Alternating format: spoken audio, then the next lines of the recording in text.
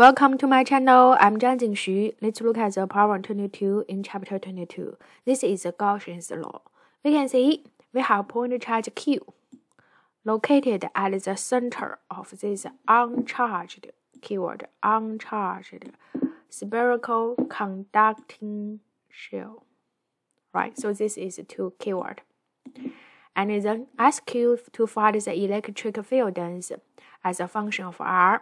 And if the first one R is less than radius of the shell, so we can look at this picture. This is a spherical shell. We can see this is a conducting shell, right? The inner radius is called R1, outer radius is R2. At the center located is a point charge Q. This is how this system works. First one, the R is less than R1. Ask you to find the electric field density at these locations. So we can draw a Gaussian surface. Look like this one. Now apply Gaussian's law. Tell us the electric field density times the Gaussian surface 4 pi r squared, right? Equals the enclosed charge divided by epsilon naught. Now what charge is enclosed? Q, just the Q, right? So then we replace the enclosed Q as the Q, we get a function for it. Look like this one. The second one asks you to find the inside the shell. So inside the shell, what is the electric field density? As we learned in the this chapter, tell us this is a conducting shell.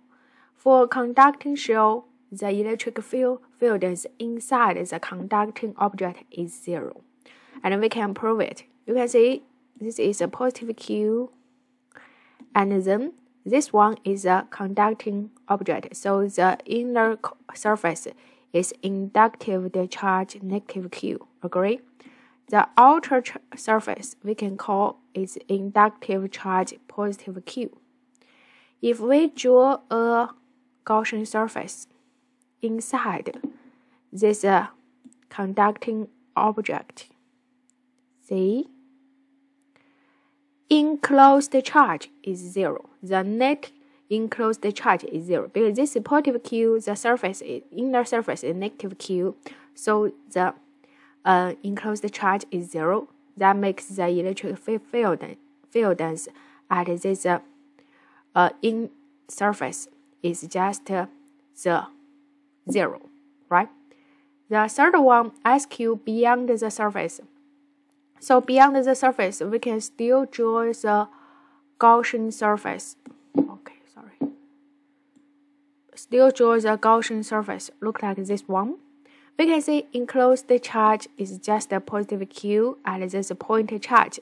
And this is uncharged conducting shell. So this 2 is the net charge is 0, uncharged. So enclosed charge is just a Q. Agree? Therefore, we can use the Gaussian's law. So this one is 4 times the electric field E times the Gaussian surface 4 pi r squared equal to enclosed charge divided by epsilon naught. And then replace this enclosed charge with Q, we get a function for it.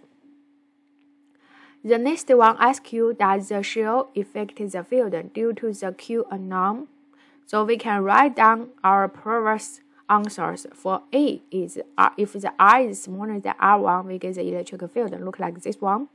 If R is larger than R1, smaller than R2, E equal to 0. If R is larger than R2, so E equal to this function. You can compare. This function is exactly the same, right? So it looks like this conducting shell will not affect the electric field due to Q alone, but just inside this conducting shell, the E becomes 0. Thank you.